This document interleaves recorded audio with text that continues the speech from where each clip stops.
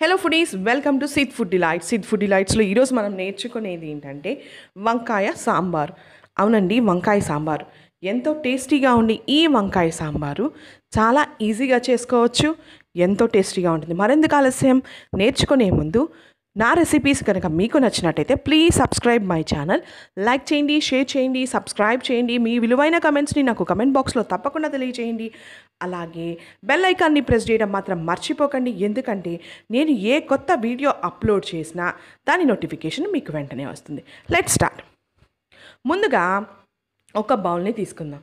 దాంట్లో ఆనియన్స్, పచ్చిమిర్చి అంటే ఉల్లిపాయలు, పచ్చిమిర్చి, అలాగే టమాటోసు, ఒక 2 టమాటోస్, అలాగే ఒక 4 వంకాయలు, వీటిని వేసేసి తగినంత నీరు, అంటే మీరు ఎంత సాంబార్ తింటారు, మీ ఇంట్లో ఎంతమందికి కావాలి అనేది మీరు ఆలోచించుకొని దాని ప్రకారం వాటర్ వేయండి. తర్వాత దాంట్లో కొద్దిగా పసుపు, ఉప్పు, అలాగే కొద్దిగా కారాన్ని యాడ్ చేయండి. ఇది బాగా మసలాలన్నమాట. మసులుతూ ఉన్నప్పుడు అంటే బాగా కుక్ అవ్వాలన్నమాట. కుక్ అవ్వడానికి మినిమం 10 minutes టైం పడుతుంది.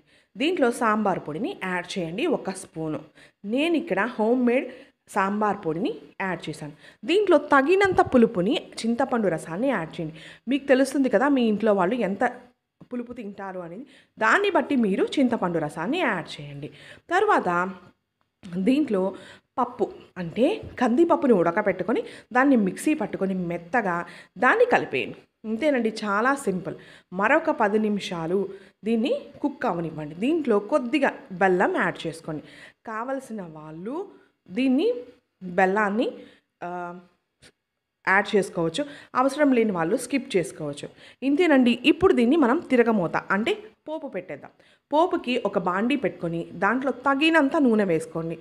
నూనె కాగాక మాత్రమే మనం పోపు గింజలు అనేది యాడ్ చేయాలి. దీంట్లో ఎండుమిర్చిని యాడ్ చేయండి. మనకి పోపుకి ఫస్ట్ మనం వేసేది ఎండుమిర్చి అనమాట. ఎండుమిర్చిని వేసి ఇవి వేగాక పచ్చిపప్పు, మినపప్పు, ఆవాలు, జీలకర్రని యాడ్ చేయండి. ఇవి బాగా వేగాలి. వేగితేనే పచ్చి వాసన లేకుండా ఉంటాయి, లేకపోతే పచ్చి వాసన వస్తుంది. దీంట్లో ఇంగవని యాడ్ చేయండి. ఇష్టం లేని వాళ్ళు స్కిప్ చేసుకోవచ్చు. తర్వాత దీనిలో కరివేపాకు తప్పకుండా ఉండాలండి. కరివేపాకు వేస్తేనే చాలా బాగుంటుంది. ఇది వేగాక కరివేపాకుని యాడ్ చేయండి. ఇది చెప్తున్నాను కదండి, ఇది బాగా వేగాలి. కరివేపాకు యాడ్ చేసిన తర్వాత ఈ పోపు మొత్తాన్ని తీసుకొని వెళ్ళి ఉడుకుతున్నటువంటి సాంబార్లో పోసేయండి. ఇంతేనండి, చాలా సింపుల్గా మినిమం 15 minutesలో, ఇది 15 to 20 minutesలో ఎంతో రుచికరంగా మనకి వంకాయ సాంబార్ రెడీ అయిపోతుంది. దీన్ని మీరు దోశల్లో కానీ, ఇడ్లీల్లో కానీ, రైస్తో కానీ, దేంతో అయినా, పొంగల్లో కానీ దేంతో అయినా హ్యాపీగా తీసుకోవచ్చు. చాలా టేస్టీగా ఉంటుంది, చాలా సింపుల్గా ఉంటుంది.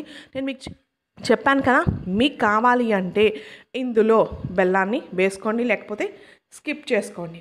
కానీ ఒక్కసారి తప్పకుండా ట్రై చేయాల్సినటువంటి వంటకం. మీకు కనుక నేను చెప్పిన రెసిపీ నచ్చినట్టయితే ప్లీజ్ సబ్స్క్రైబ్ మై ఛానల్.